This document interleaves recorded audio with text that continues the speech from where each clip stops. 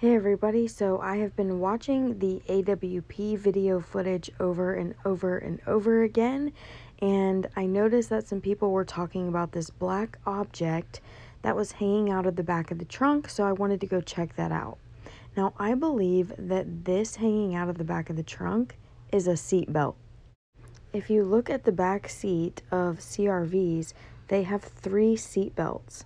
And this seatbelt could have easily been used and stretched backwards to maybe hold someone in place. I also wonder if her vehicle had this cargo cover in the back seat as well.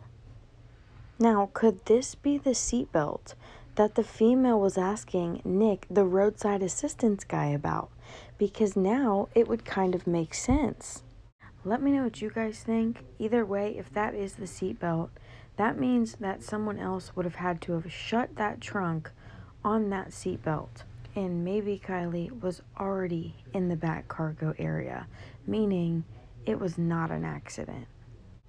Let me know what you guys think down in the comments. Thank you so much for watching, and please subscribe.